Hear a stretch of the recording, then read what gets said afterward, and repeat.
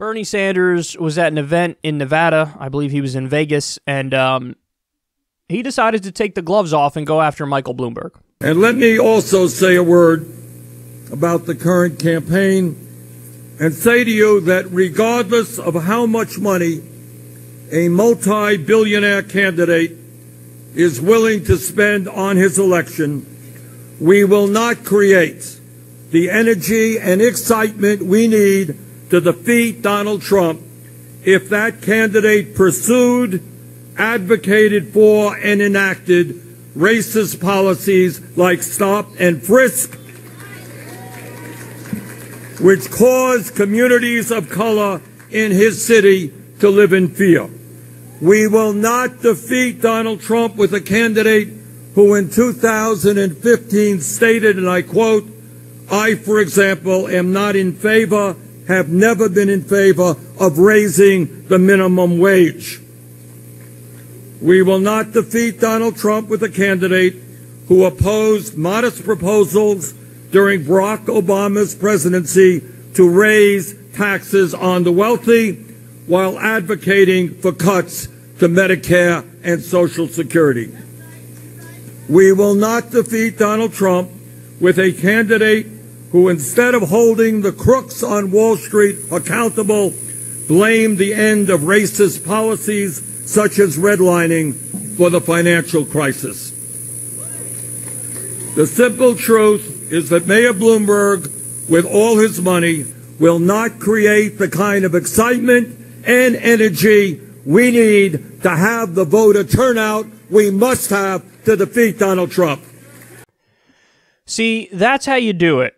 That's how you do it. Now, compare that with the attack that Michael Bloomberg just did on Bernie, where all Michael Bloomberg does is show mean tweets from Bernie supporters. Wow, what a strong attack. So nothing against Bernie, nothing against his record, because Michael Bloomberg would get shredded in that debate. So he says, yeah, but your supporters are like mean and stuff, bro. Who cares? They're trying to get people health care. They're trying to end wars. This is all more important than your feelings. I don't care how triggered you are, you special little snowflake. But what does Bernie do?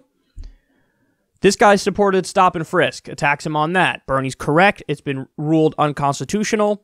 Even apart from it being unconstitutional, it didn't work. 99.9% of the time, they didn't stop criminals. Only 0.01 or something like that % of the convictions were of violent crimes. So just utter failure of a program. He opposed the minimum wage increase. He actually blocked it as New York City mayor, although he's talking about a clip after that in 2015 when he spoke about being against the minimum wage. He said, Bloomberg is against raising taxes on the rich. I wonder why. He advocated for cutting Social Security and Medicare. He blamed the 2008 subprime mortgage crisis and Great Recession on redlining, which is the basically the systematic blocking of people of color from living in like majority white districts. That's what that is. It's saying, hey, there's a side of the town for people of color and there's a side of the town for white people.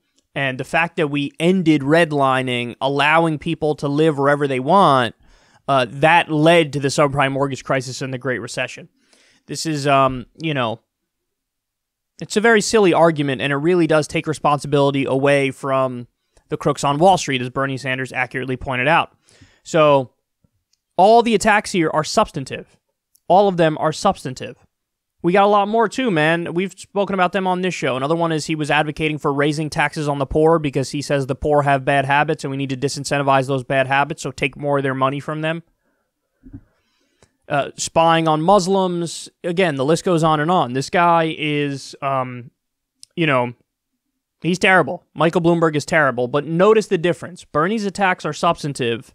Michael Bloomberg's attacks are incredibly silly, petty, and focused on not Bernie, but his supporters. So, the very clarifying moment in this race, and Michael Bloomberg can try all he wants to buy this race, but we're going to do everything we can in our power to prevent this corrupt oligarch from being the nominee.